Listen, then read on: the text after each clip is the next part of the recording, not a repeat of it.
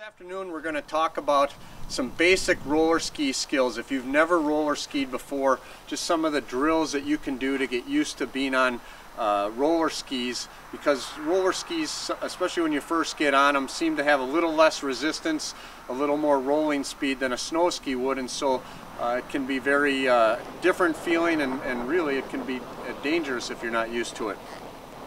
So the best way to start out is to put the skis on grass and just get used to moving the skis, keeping your back wheels on the center of a circle, turning one way and then turning the other.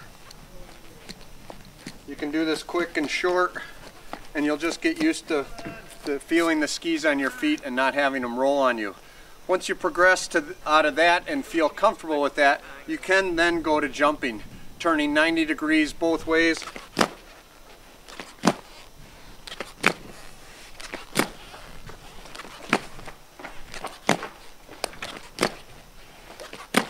And then working up to 180s and 360s. And I'm not going to try a 360, but work your way up, feel comfortable, and then work yourself onto the road. Once you're comfortable on your roller skis and you're just starting to get onto the road, I'm going to show you 3 drills today that you can use to get even more comfortable and feel what it feels like to have wheels on your feet. The first drill I call either circle drills or serpentine drills. The second drill is the serpentine on the hills, and then the third drill is 1-foot push-offs or scooter drills for balance with using just one ski. So I'll go through all 3 of them and demonstrate them so that you can learn how to do them.